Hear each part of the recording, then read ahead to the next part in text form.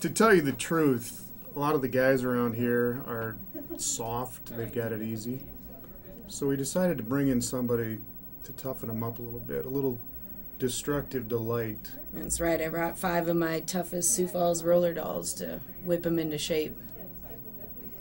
He's like a boy.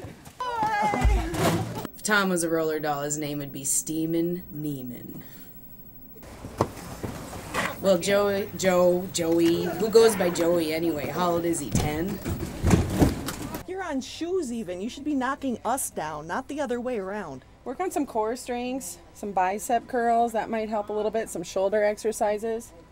Brian would probably just be Nancy, because he's kind of a Nancy boy, isn't he? All right, Nancy, we got a square with you. You're looking a little soft. I mean, what is this? This is not Pillsbury. This is roller derby. You got to be able to take some hits.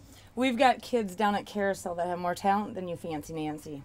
Winning NDK! I've been one of those guys. I love to eat, and I love to eat what I want, when I want. You know, I'm not the only one with that problem, but, you know, my biggest thing is accountability. Thank you.